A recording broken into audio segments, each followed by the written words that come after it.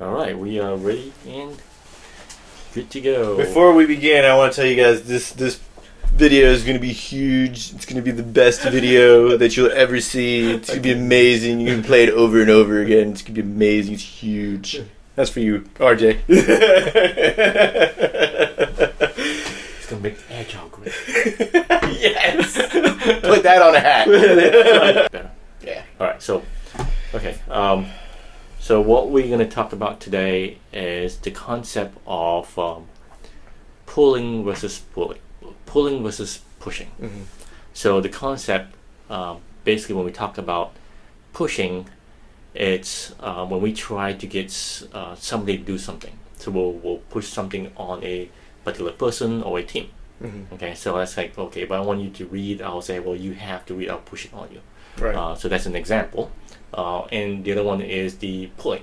So pulling is where we anticipate somebody that wants to do something, and they will pull information. So they, for example, they will come, the team member may come to us as coach and say, hey, we want to do this. What are your thoughts? What are your suggestions? So that's the concept between concept of pushing and pulling. Okay. So let's talk about that. Your experiences with teams, what have you noticed? Any team that behave in a certain way, and how do you work around that? So let's talk about that. So to tie in the conversation that we had last time about coachability, we'll talk about two types of teams. One of them that's kind of all in. I don't know, I'm probably looking at the extremes. Looking at one of them that's all in, and then we'll look at one that's maybe challenging things a little more. We'll look at those separately. But pull versus push. So I have found in my experience when I was a coach, or not even a coach, but a scrum master, when I entered into a situation and I was trying to push a framework, for lack of a better term, down a team's throat or down an organization's throat, it didn't really it stuck, but it didn't last. There wasn't a lasting effect because it wasn't their idea. It wasn't something that they were fully bought into. It was this one guy or group of folks who were pushing for it. Okay. I've seen, and then on the opposite side, on the pool, I have had teams where they'll reach out to me and they'll say, hey, we're interested in learning about Scrum. We're interested in learning about that thing that you're doing with your engineering teams. We don't do software, but we really want to know. And what I've learned over time, in just a couple years of doing this, is the teams that go looking for the information, because they've already identified that they've got a problem, they have a need. Right. So they go seeking the information and they're pulling. Right. Change tends to stick longer with them, or ideas tend to stick longer with them, or they'll take the time maybe to kind of review it. That's kind of the experience that I've had in push versus pull. So that's where I think they have a problem they're trying to solve, right? And so when they recognize that they are pulling for information how to solve that problem, right? So up front, when a brand new team, you talk about that, it's more prescriptive, right? So we tend to push a lot more. So over time, then is there a time when you say hopefully you're stepping back and you want them to pull instead of push? So that's what I was going to ask you, is that have you had experience where you had to have been prescriptive and push and it has stuck with the team, or it has carried on forward? Because I was talking about I've pushed and it's fallen on its face, but I have heard that sometimes you do need to be more prescriptive, and I know that I as a coach need to be more prescriptive sometimes. So I think it depends on the team. So when I evaluate a team, there is a time when I'm pushing, and then there's a time when I have to step back. And I think it comes down to that relationship with the team. For example, there is a team that I know that the approach of pushing doesn't work. Even the approach of say, we want you to do this, and because they perceive themselves as having more knowledge already, they are more they figure out they're delivering, they're more agile, they're already great, so there's no reason to do any of those things. So at that point, you can't get in. I mean, no matter what you try, it's like, nope, we're not doing it because we're great. Yeah. Right? So for me, I think I'm kind of like you, where the push model only work with certain things, Mm-hmm. but sometimes it's not. Like, are you saying that it's better to, I don't know, is it better to push in the infancy of the team, like as it's beginning, because they don't know a lot of the Right. things, so you have the ability to kind of Right. push along, but but for you, the end game is, I don't want to be pushing all That's the correct. time. That's I correct. want to give them just enough to get going, That's and right. then after that, Right. they So, seek the to knowledge. me, I see the concept of, they come to me and say, hey, I have a problem eating a salt problem. So it's like they need to go fish. Do you fish for them? Do you show them how to fish? Do you force them and say, hey, I know they're hungry, I'm going to tell them you have to go fish. Mhm. So that's the difference. And sometimes I think one of the techniques I recently used, or with one individual, was I saw this person, with our conversation, that the style that they have in learning things was actually trying out things. Mhm. So they're like, yeah, I'm not going to read any books because books doesn't help me. I'm just going to go do. For that individual, I struggled with that for a bit. It took me about a week to figure out what to do, what to say. Yeah. And then eventually I came to the conclusion, you know what? I'm just going to be really honest and truthful with that one individual. Say, hey, let's have a chat and say, look, I've been struggling to try to see how I can provide you this feedback. I don't know, so it's raw at this point. So this is what I see is that, in my opinion, is that in order for you to get better at what you do, you can't just try. Sometimes you actually have to seek outside information that will help you there, get you there faster. Yeah. So reading a book will make it there faster. That was kind of a rough conversation, Yeah. right? So the person walked away, and eventually happened was that when we get to our book club, when we read the book, I found that person actually read more than I did already, which is very interesting. So I had a conversation with him and said, hey, what happened? He said, well, you kind of sparked something for me. I said, well, what is it? I said, basically, I'm reading because I need to get better at what I do. So there is a purpose to that. So therefore, he then pull and start reading. Yeah. Right? And I could have pushed all the I want, but that won't happen. So because he sees the need for him to do it, so he himself is pulling and taking action at that point. But you gave just enough of a nudge Just enough of a nudge to possibly get him to start Right. thinking about it. So I think at the end of the day is the push and pull is, we want people to pull, but what do we need to do to enable them to pull? Right? Does it, going back to what we said earlier, do you think that it's, so what I've noticed is with teams that tend to pull or look for information or come to me as a coach, you're like, hey, we need help with that, is that they've already come to the realization, like, Right. we have a problem. Yep. We're going to try to solve it ourselves first, but when they try to, they don't have the tools for Right. it, and then they know who to go look for. I think it's just getting them to recognize that there is a problem. Right. And if the teams or individual does not see a problem, no matter what we do, it doesn't work. You can push all day long, and they're going to reject. Every time you push, there's reaction, and they can push back. Yep. So getting to that is the most difficult thing. Now, how does this tie into something that you've been talking about in terms of the elephant and the rider? Does it tie into that? Can we use that concept to say, apply towards pulling? Do we help them figure out how to pull? It depends on the person, because it's with David Frank's thing on the elephant and the rider. He's talk, from what I remember, his talk was on an engineer, but I'll expose or kind of like show a little bit of who I am. The type of person that I am is I need somebody. If somebody pushes me, I will turn and do the opposite thing. Right. And it's a really bad habit. It's a bad trait. But I have that rebellious nature that I will. I think we all do, right? Yeah. By nature, we're going to do that. But if someone gives me the suggestion, it's like, hey, look, how about taking a look at this? Right. It's more subtle. So for me, my nature, I don't know what it was, the elephant and the rider is, I want to go out and figure it out on my own. Right. Before anything else. So before anybody teaches me or anything, hey, you know what, cool, let me read about it, let me learn about it, and then let's have a conversation about it. Some people are the same way. Some other folks are more open to, I have no idea, teach me, tell me what I need to do. Yeah. And it's just kind of reading the cues of that person. So I think teams that are brand new would be more open to being pushed. Yes. Right? Would Yes. that be true? Would that be a true statement, or would you say it's more of a pulling because they. So I guess depend on the teams. If the teams recognize that they're new, therefore they want to pull. Say, hey, we're doing this. Maybe it's not the best thing. Charles, give me a suggestion. So that'll be pulling at that point, right? Yeah, but I think it takes, when a team is brand new, I think you have to push at first. As a coach, as a manager, as a leader, you have to push.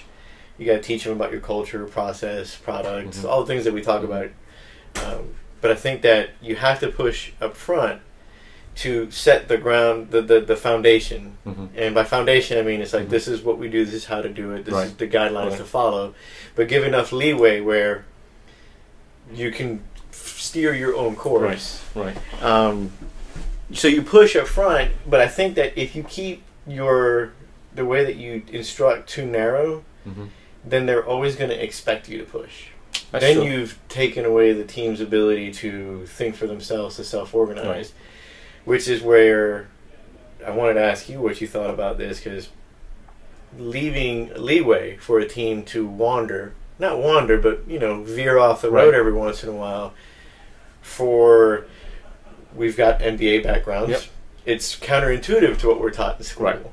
So, my question to you on push, pull, and then giving the teams that much leeway is, for anybody, coaches, scrum masters, managers, or supervisors who may be looking at these videos, what would you suggest to them that their instinct is, I can't let this team fail, I can't let them veer too much, they've got to follow the path? What would you... So for me is that for them to pull, they must realize that they have a problem.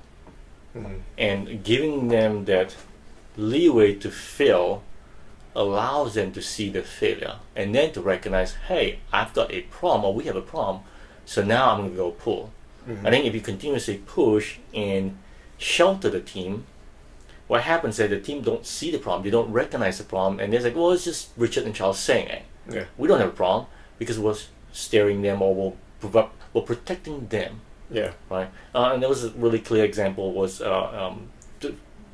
interesting enough, on Tuesday, on my night where I did my taekwondo classes, right? I had a young kid, and he's learning, and I was trying to also help coach the person, and he was doing a move that was wrong, right? And I turned around, he was right beside me, and I said, "Hey, switch your leg," and he did it, right? Grandmaster came up to me, he's like, "Stop doing that." So Grandmaster picked me up on his back and tried to throw me down because I helped the individual.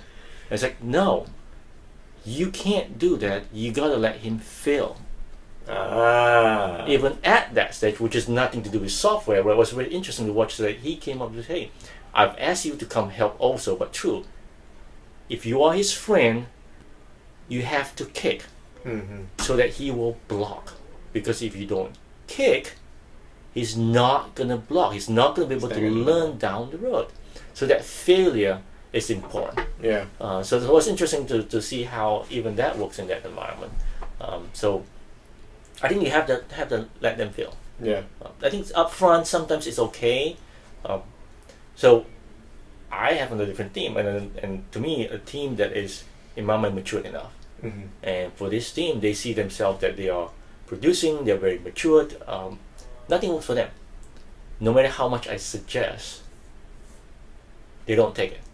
Like, no, we got it. We've done this before. We've done it before. No, we're not going to do this. So I'm at that junction at this point. It says maybe is that we push up front, then eventually get to a pull, and maybe they'll get to a point where we now actually have to push. So it's almost a cycle, right? So it's like an endless cycle. So depending on the situation, you may have to come in and say, you know what? I hear what you're saying. I'm just going to go push. And that may or may not work, that may fail. But sometimes that may be needed. So there is a situation, I think. I think it goes, we keep talking about push, pull, and I've said a metaphor, and it's probably going to get butchered over and over again, but it's one that I've used in the past to kind of describe what it is that we do as coaches with teams.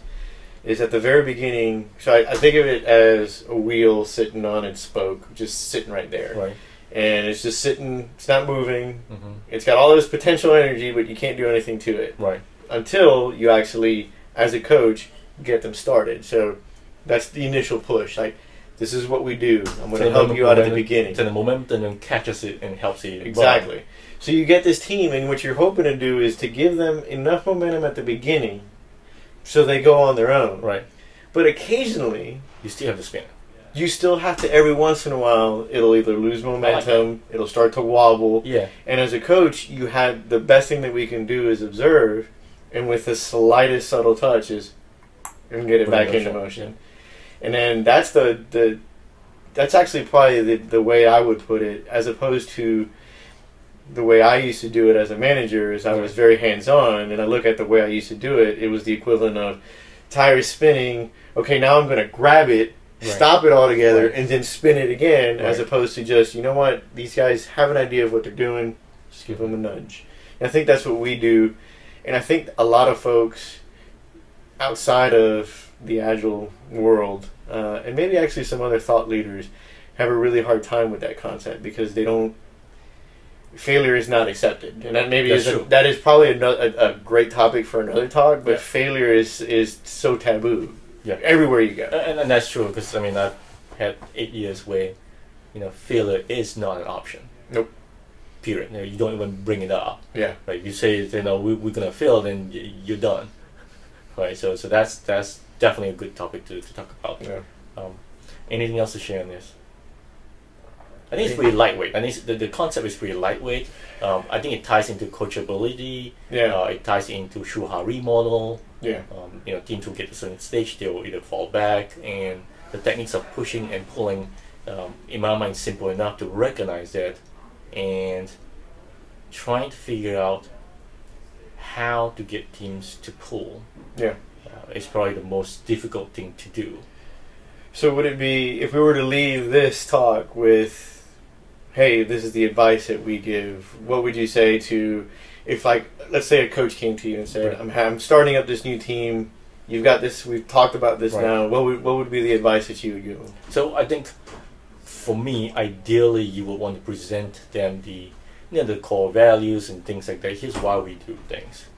Set them on that path, and then you probably want to be prescriptive up front. Here's the Scrum, here's whatever process you do, set them on that. But I would say reinforce with the why you're doing things, so that they understand it. And maybe at that point then you step back. To me, is creating that, to start spinning the wheel up front takes a lot more momentum, right? So that's the part I think you got to do, is giving them that. I think that would be what I would say, hey, try this. I'm not sure if that's the right thing, but it feels like that's what I've done in the past. So give them the information, set them on that path, give them the why, and then step back and see how they go. Right? And they'll start moving, and then you add on, you keep adding some stuff on it, and catching the moment to explain the why when they feel it's important. I think that's the really important thing there, is catching that moment. And it's so hard. It's like you have to be there to catch that moment. Yes. Yeah. I think, though, to tack on to that, one little thing is to resist the temptation to want to jump in or swoop in as a coach or as a Scrum Master or even as a manager. Product owner. Product owner. Right? Yeah. You don't want to fail. You want to make sure your feature gets in there. You don't want the team to fail, so you kind of being very protective of the team at that point. Yep. All right. Okay. Cool. Good one. Good one. Folks, if this is your first time you're listening or watching this conversation that we have, and you have a topic that you would like for us to cover, let us know. So we're always open to that. This is a common conversation that we always have. We've just been finally taking the time to record and capture this on video. And if you have any comments or questions on what we talked about today, feel free to post, and we'll get back to you as soon as possible. If you don't post anything, we've got 1,000 topics we could go to. I mean, we could talk forever, and I'm pretty sure you don't want to hear that. So give us your thoughts, give us your ideas, and we'll roll with it. Awesome. And we're going to do a wrap. Let's do this. This is Master Asian Call and DJC Rod. Yes.